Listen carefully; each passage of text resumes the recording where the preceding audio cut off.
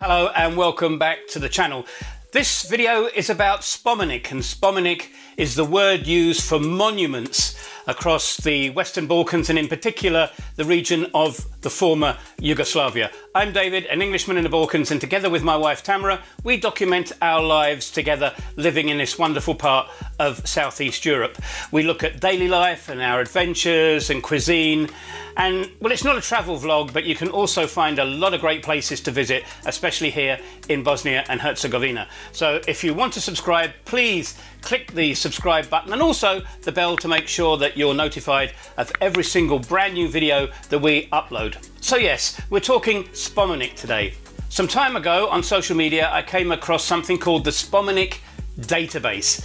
Now, since all the years that I've been living in the region, I've come across some of these huge, brutalistic, heavy concrete monuments to events and activities concerning the former Yugoslavia. In fact, one is near me, about 40 kilometers away in the Kozara National Park, and the nearest one is on the hill called Ban Brdo, overlooking Banja Luka. It's an amazing monument, and apparently Tito, who used to be the president of Yugoslavia, said it was one of the finest that he'd seen. So I've been interested in these sort of like huge monuments, but somebody has actually created a database about them and has travelled extensively across the region documenting them. His name is Donald Niebyl. Now, Donald, as you can guess from his name, is not from the former Yugoslavia or from the Western Balkans at all. In fact, he's from the United States. So I got in touch with him via direct messaging on Instagram and said, can I have a chat to you to find out more? He said yes. So the other day I caught up with him via Skype. He was in Illinois, I think. I might have that wrong. But anyway, I wanted to find out more about Spomenik, about why he wanted to set up this very successful Spomenik database. But first, let's find out a little bit about him. Who is Donald Niebyl? Well, I am a 38-year-old person who is from Maryland originally in the United States, and I grew up training to be working in environmental science in resource management positions, which I'd done over the years. I worked with the state government, local governments, federal government, doing various sorts of environmental management sorts of jobs. And I'd been doing that up until about a year ago when I quit to pursue this project of mine full-time. And what this project is what I call the Spomenik database. It started in about 2015. I was interested in the monuments that I saw in photographs by this Belgian photographer, Jan Kempeniers. And he had taken these very kind of artistic presented photographs of these very unusual looking monuments of which I'd never seen anything like them before, and I became very curious by them, intrigued by them. And in 2016 I went to go visit them for the first time after spending weeks and weeks researching them, trying to figure out how exactly do I find them, where are they located, and after going over there for several months between jobs, I was moving from Oklahoma to Illinois, and I had a little bit of time off between work. So I thought I'll just go over there and see if I can find as many as I can. And when I got through the process, I just rented a car when I arrived and just started driving across the countryside, typing in points on my sat nav and going from point to point, learning along the way, talking to people, having people explain things to me and translate things for me.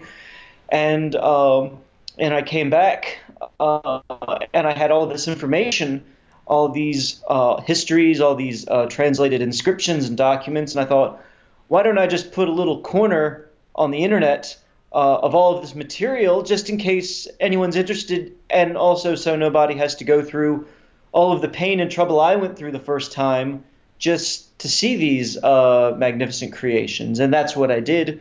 And then as soon as I had done that, I immediately started getting feedback from people, not just in the region, but all across the world, who were just captivated by what I'd put together. And I kind of took that as encouragement to go further and further, and that's what I've been doing since then. You know, I spoke to somebody from the region here, from Bosnia and Herzegovina, not long after I found out that you created this database, and I said, I didn't mention that you'd done it to them. I just said, I'm interested in these. Is there a list of them somewhere in an archive in Belgrade or in Banja Luka or Sarajevo or wherever? And they hunted around and they said, no, there's not one that exists. Is yours the only one, that the unique thing that documents where all these monuments are? Even asking a simple question like that, you don't necessarily get a simple answer, because I think that's kind of what frustrates people about the former Yugoslav region, is asking simple questions don't get simple answers. For instance, asking a question like, what language do they speak in Bosnia and Herzegovina? Doesn't get you a simple answer. Depends on who you talk to. And in the same way, asking a question like, how many monuments are there? Is there anywhere that documents all of the monuments? Such questions like that are very difficult to answer in any sort of kind of authoritative way. First off, because even by the end of the Yugoslav era, there was no catalog of monuments across the entire landscape. Even let's just take Bosnia, for instance. Let's exclude the other former republics. Bosnia never did a sort of catalog. Even during the entire Yugoslav era, Bosnia never put together a authoritative compendium of every NOB memorial site that existed in that country. And as a result, it's not really known to this day how many existed or exist today. There are a couple, some of the municipalities have local documents for their regions, but some of other municipalities maybe had it at some point, but lost them over the course of the war. Those documents are long gone. So in looking at just Bosnia, for instance, there is no complete record. And as far as the work I do, I by no means say that that my website or the work I have done is cataloging every single one, because if you look at all of the former Yugoslavia, some people estimate there are somewhere between 20 to 40,000 NOB memorial objects. So that would be a lifetime worth of work, if not several lifetimes by several people, to go through and catalog every single one. So my work is essentially kind of focusing on the ones that are charismatic, the ones that are most historically significant, that tell the story of the region in a way that kind of encapsulates the region as a whole, that, objects that are architecturally, artistically significant, that are larger than life, so on and so forth. I try to kind of find a way to contain myself, because you can easily get lost in the enormity of it all if you try to bite it off too much. So I try to kind of contain what I'm cataloging, and also cataloging stuff that I think, maybe international tourists or people from around the world might be intrigued by, or could lead them on a journey of self-discovery for themselves.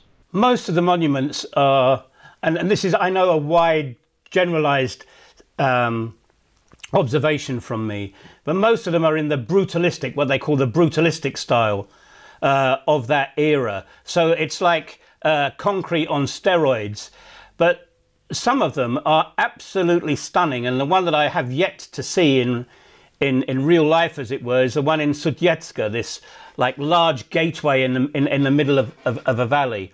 When you show people that are not from the region these brutalistic designs, we in the West, for example, we like things to be aesthetically pleasing.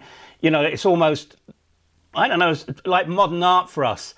How have you found people that you've shown this to who aren't from the region when they say, God, don't they look ugly? Or do they actually see something special in them? I think a lot of times when you tell people that these are monuments, especially World War II monuments or monuments to massacres or atrocities, people in the West are often confused because it defies their understanding of what a traditional kind of commemorative shape is supposed to look like.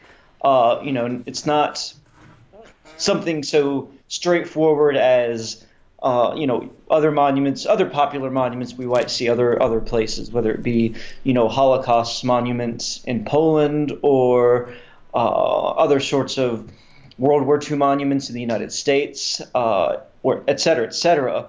Often I think people have this initial kind of confusion upon seeing them and then a fascination by them because it's clear when you see these forms that there is an incredible amount of information that they're trying to convey, whether it be feelings or history or ideology or a sense of belonging or past. And I think many people, at least for me at least, have been curious to understand what that message is, to kind of translate this visual vocabulary into something that makes sense, that you can look at and it not be necessarily just a kind of like when you look up at the stars and you see nothing but stars and just unintelligible points of light. But when you start to, learn about, let's say, the constellations or the universe, you finally can look at it and you can order things, make things make sense. And I think that's what a lot of people yearn for. And I think that's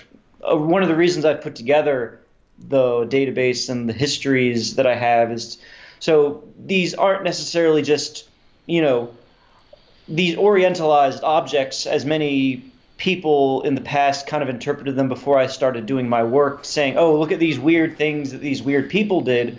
They're more obviously than just abstract works of art. They're commemorative objects that encapsulate a shared history for millions of people in many cases. You mentioned that phrase there, a shared history. Going round and looking and documenting these objects, some of which are almost non-existent now, they've been destroyed or hugely damaged, to the ones that are still almost pristine in a way, with the differences of opinion. And I'm going to use this phrase, it's going to annoy some people, but it is what it is.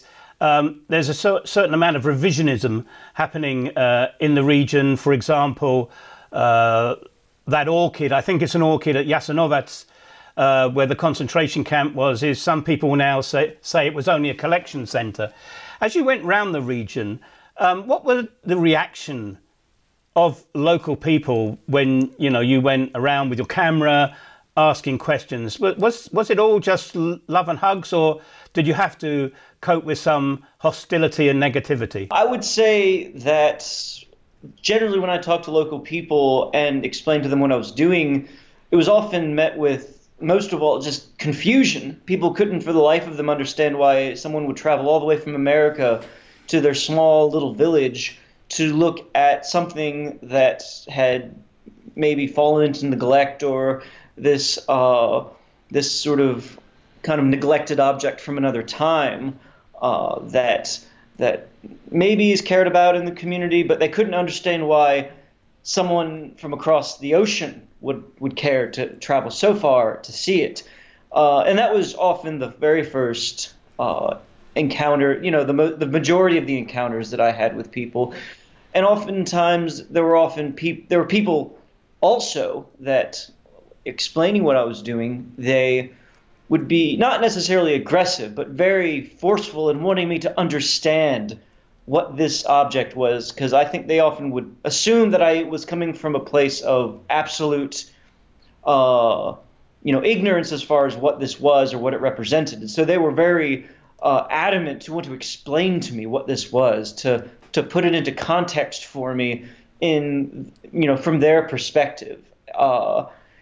As far as kind of anger or any sort of meanness, I would say very, very rare to encounter anything like that. Although I would say that I tried my best to be, careful to avoid situations like that. In going into areas that I knew were very sensitive, I would tread very lightly and do my best to, avoid doing anything that might offend people or that might put myself in any sort of, unfriendly situation. So I think for the most part, I would say it was overwhelmingly positive, overwhelmingly, just curious or excited, and very interested to know why someone like me was there. I published a blog post in the last 10 days about Day of the Republic, 29th of November, when Yugoslavia, it was their Republic Day. Some of the reaction I got from young people was, what republic are you talking about? To quite an outpouring on direct messages. Now, nobody put this publicly, but through direct messaging, personal messaging and everything else, especially on Instagram, a lot of people said, I miss it so much. Yes, it was a great day for us. It was one of the best holidays we ever had. To go back to those times, etc. So bringing it back to the young people, and for example, my wife's niece, who's now 16, has got no perception of what it might have been like. Grandparents only talk in certain ways about it. Some groups here think it's a betrayal if they talk about their history. The database, though, has got a part, in my humble opinion, in education for future generations. Did you see it as such a thing, or is it such a thing in your aim to be an educational tool, Donald? Oh, yeah, I would say very much part of what I do is meant to educate people no matter where they are, whether it be in South America or Australia or in Montenegro or wherever. I get messages from people. I remember one I got not that long ago from a woman in Slovenia who said that she knew about the monuments that were in her local area, but she had no idea how many more there were across the entire former Yugoslav landscape. And so even people that were from the region are often just amazed by the vast amount of objects, of monuments, of memorials, and all of their various forms and incarnations that existed. Because, like I was saying, there weren't often good compendiums across the landscape to show what there was. Yeah, there were a couple books here or there that showed the biggest one, the most significant ones. But, there was no one resource. There was no one-stop shop to show you, the vast amounts of hundreds and hundreds of sites that there were, much less how to get to them, directions, photographs, all of the information that I provide on my website. I mean, a lot of the histories that I detail for individual monuments sometimes are the first time that histories about a particular incident at this location has ever been written about in English, or the author of the monument, the first time they've been written about in English. And so I try to do my best to, reach out and find this information and make it accessible to people who might not otherwise have a way to locate it. I assumed, and you should never assume, I know, in the English language, because it makes an ass out of you and me, but I was assuming that the Yugoslavian state had funded the building of these huge monuments, only to find, from my research anyway, very limited though it is, that the local communities foot the bill for these. And some of these communities are quite rural, very small, with not much in the way of income, yet people are very proud. My wife, for example, says, my grandfather used to haul rock up to build the one looking over Banja Luka. So when you were going around doing the research, did people reflect that they felt that this was part of their community, or had they forgotten about that in the mists of time? I think it really depends on where you go, who you talk to. The people in just about every community can have different feelings, remembrance practices, ways of looking at the past. And even within close proximity, I don't think, you can't necessarily look at just one former republic or and say this is the practice here. It really depends on almost on like an individual community level, how monuments, how memorial objects are treated. They almost often act as barometers to how people interface with their own history. And I think that's a unique attribute of the monuments, in the sense that they can tell so much. They act as kind of like a fulcrum to learn about not just the history of the region, but to learn about how people that still live in these communities feel about their own history, and how history, the idea of history has changed. What is memorialized, what is remembered, what is forgotten. There's just so much that through the World War II monuments of Yugoslavia, so much that can be learned about the country, the past, the present, and so on and so forth. You said that it could take 2, 3, 4 lifetimes actually to get all this documented. What's the plan for Donald coming back? Have you got more trips planned to come back to do more, or is it now just a pure academia that you have to take care of? Oh, I definitely plan on coming back, probably in the spring. The last several years, I've spent at least, somewhere between 1 to 2 to 3 months in the region every year, and so I definitely plan on coming back again. I have lots more people to talk to and meet, a lot of colleagues to interface with. I have lots of more monuments to see, and even potentially do some events, some talks and tours, maybe even.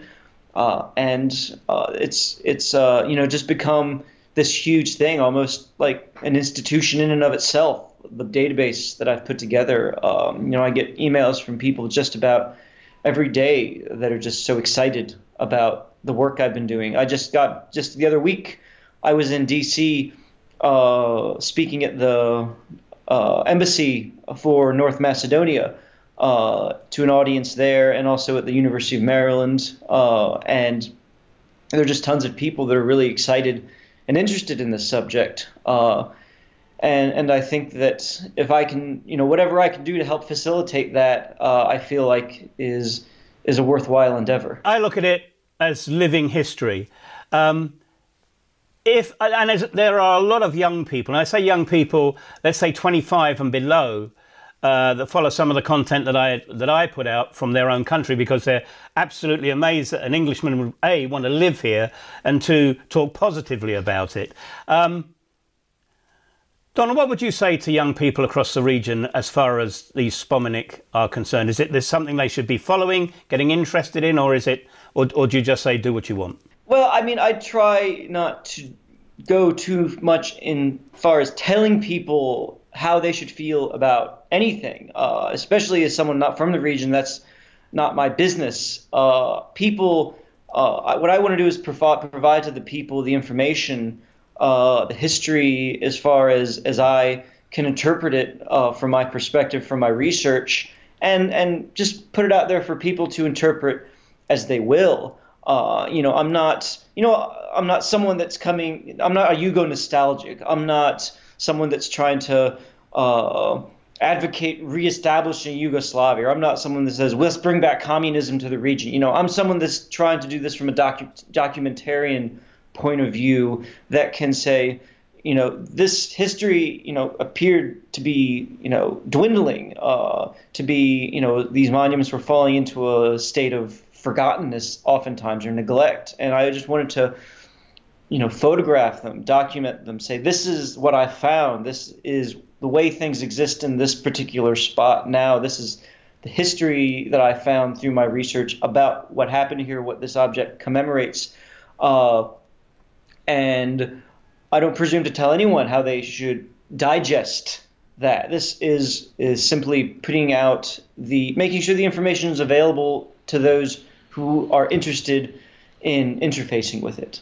It would be great for people to have some pointers of where they can go on the internet to find the content that you are creating, that you are producing concerning the Spomenik, so they can do their own research as well and maybe stimulate them to meet up with you when you next come back? Where can people find the Spomenik information? Well, the name of my website is called spomenikdatabase.org, and I'm also very active on Twitter and on Instagram and on Facebook as well under that same name.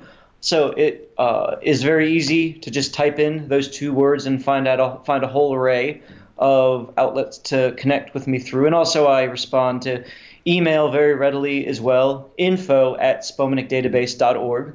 And I love hearing from anyone, no matter who it is, whether you have feedback or opinions or just input, critiques. I always appreciate hearing anything that anyone has to say because, even as much as work as I've done, I feel like every day I'm learning something, and everyone has something that they can share with me to help bring me a closer understanding about, the region. I feel like it took me a good maybe almost a good 2 years of just, of reading and research before I even felt like I had a kind of even a cursory understanding about the history of, the former Yugoslav region as kind of like a general whole. And I think it's so, often when I'm talking to people about it, people say, "Oh, wasn't there a war in Yugoslavia? What was that all about?" You can't explain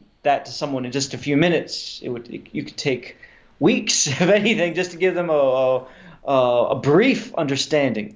And so I encourage people, just do as much reading as you can, because I think there's so much that can be learned, not just from the monuments, but from the region itself. Learning about the region through the monuments, especially in this multicultural era that we're living in now.